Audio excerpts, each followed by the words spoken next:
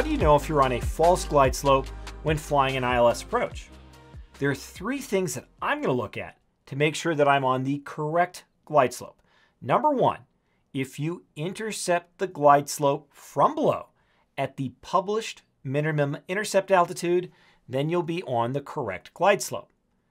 Number two, I'm going to make sure my descent rate makes sense considering the glide slope angle.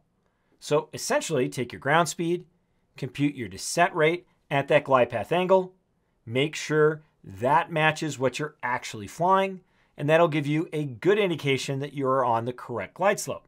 And then number three, the outer marker on the procedure, or the fix in place of an outer marker, will include the glide slope altitude as it crosses through the fix on the profile view of your approach chart.